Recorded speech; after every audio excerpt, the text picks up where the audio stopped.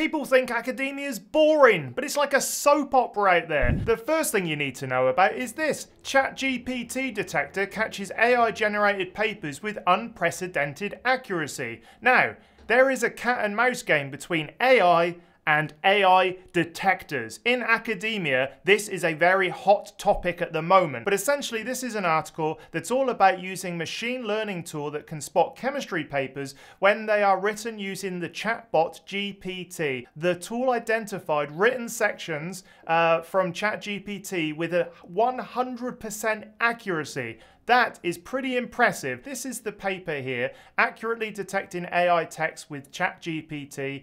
They told ChatGPT to write like a chemist, and they have all of these graphs. The most interesting one is this one, where they have two human written pieces of content, and then they've got GPT-5 and GPT-4 with the first prompt, and GPT 3.5 and GPT-4 with the second prompt. And you can see that their tool in the purple detects AI writing significantly better than the other tools, the Zero GPT and the OpenAI one. Now, the question I've got about this is all well and good. We want, to know if something's written by AI, but is it that important? Clearly, we don't want AI coming up with results. But if there are AI tools that can write better than a human, that can take away some of the really sort of like horrible writing tasks that academics have to do and turn it into better writing that's easier to read by humans,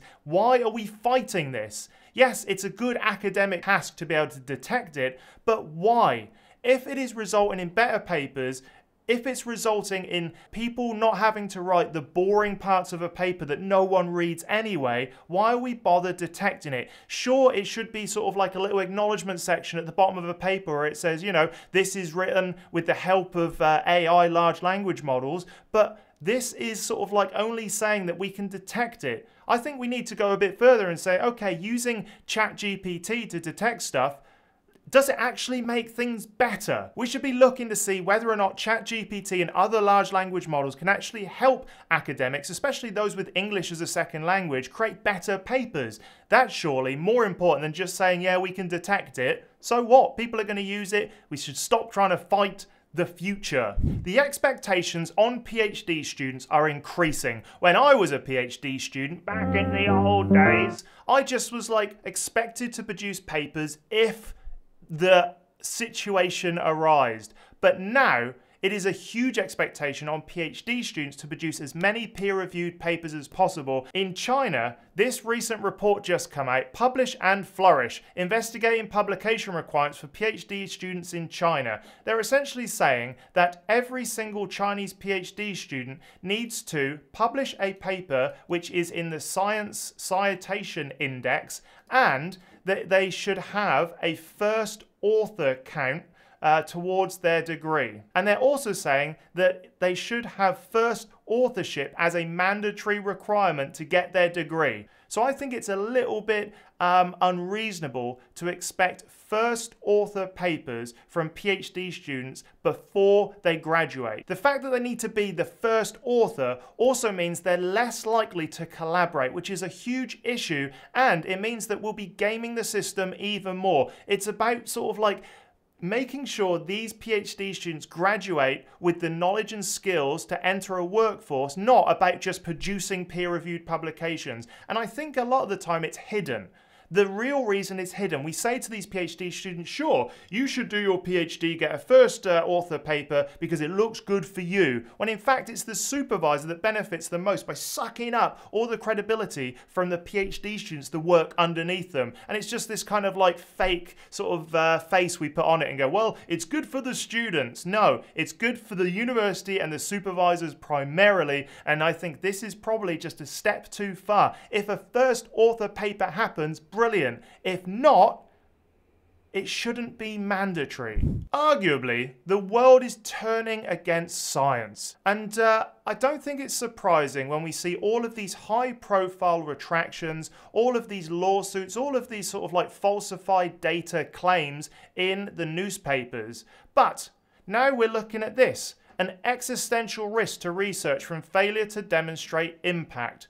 And here it says that a survey of 400 global academic leaders found that 68% agreed that there's an inability to demonstrate research's impact that could become an existential risk. The problem is that we've been focused so much on what makes us happy as scientists and researchers. That is, getting publications, getting grants. We're putting very little effort into demonstrating that what we're doing is actually beneficial. So, if universities are not seen to be delivering benefits to society, their funding will be at risk, said this Dr. Fowler. The public might say, why do we need these universities? Why don't we fund healthcare or something else instead? Well, of course that's going to happen. We need to focus on not only sort of like doing the research, but also making sure the research we're doing has benefits and outcomes that affect everyday people. And so the problem is that I think as academics, here it says, we recognize and reward publications in certain journals and citations that follow, but pay little attention to everything else that happens around it. The teamwork, the collaboration, the infrastructure, and the support that enables those publications. So we're too focused on just the things that further our own career. And of course, if you give clever people a metric, they will game that metric for their own benefit. So the conventional approaches can incentivize poor research practices, encourage less creativity, and limit the diversity of what gets research and who succeeds in a research career. Absolutely. I mean, it's been suggested that maybe we can look at other sort of like subsections of the public to help us formulate research ideas. Maybe there should be kind of a lay audience that comes on to grants and says, you know, I understand why this is important. We should definitely do this. But that's not happening. It's all insular. We're all looking at each other's work going, yeah, this is brilliant. And no one on the outside really understands what we're doing. That's a huge risk to research. Just here it says that 48% said they were concerned about the consensus on what constitutes impact.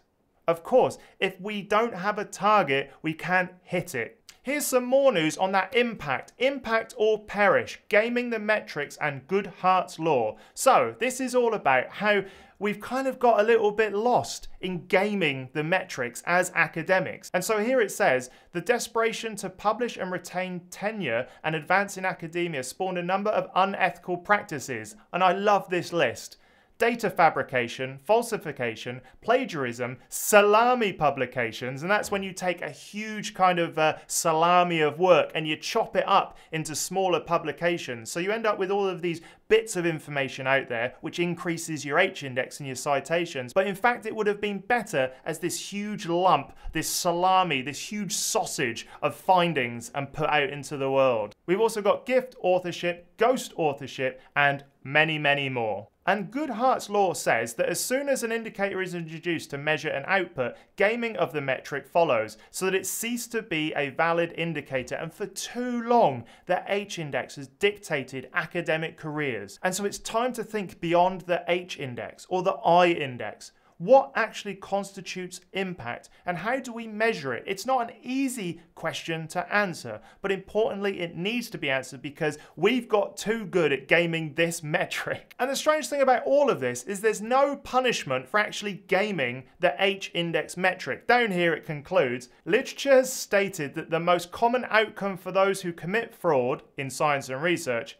is a long career. Well, isn't that annoying? In an ideal world, science and research is a pure meritocracy. You do well, you get promoted. But for those that are in academia, we know the reality is so different to that. There's bureaucracy, there's a lot of politics, and this recent article shows us how crazy it can get. So this is the story of Christy Koski and why she hasn't made tenure despite being a very promising academic. She was listed as the Journal of Physics, the top 50 rising female stars in physics, and although she gained the respect and admiration of some of her colleagues, she clashed with an important professor that had been there for a long time. That was Jared Shaw. And so the problem is that even if you do everything right in academia, and I know this is true for other parts of the world and other workforces as well, but in academia, there is, I think, a lot of people who hold a lot of power who can destroy your career if you say the wrong thing to them. So sure, there's bureaucracy,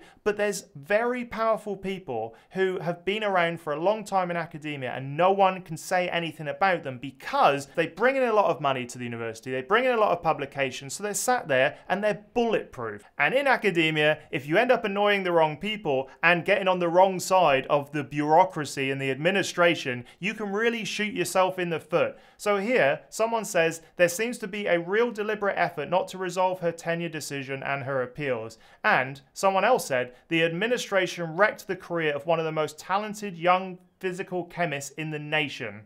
So it just goes to show you can do everything right and still fail because you annoyed one or two people. It's a terrible state of academia, and this isn't just one case. This is just one case that made the news. I know of many academics who have been bright, have been more than capable, and have been pushed out because of politics. If you like this video, remember to go check out this one where I talk about why most PhDs are actually fake. You won't believe it, go check it out. So there we have it, there's all the wild academic news you need to know about. Let me know in the comments what you think, and also, as always, there are more ways to engage with me. The first way is to sign up to my newsletter. Head over to andrewstapleton.com.au/newsletter. The link is in the description. When you sign up, you'll get 5 emails over 2 weeks, everything from the tools I've used, the podcasts I've been on, how to write the perfect abstract, and more. It's exclusive content available for free, so why wouldn't you sign up? And also, remember to go check out academiainsider.com. That's my project where I've got ebooks, I've got resource packs, I've got blogs, I've got forums, I've got courses coming out soon, and everything is over there to make sure that academia works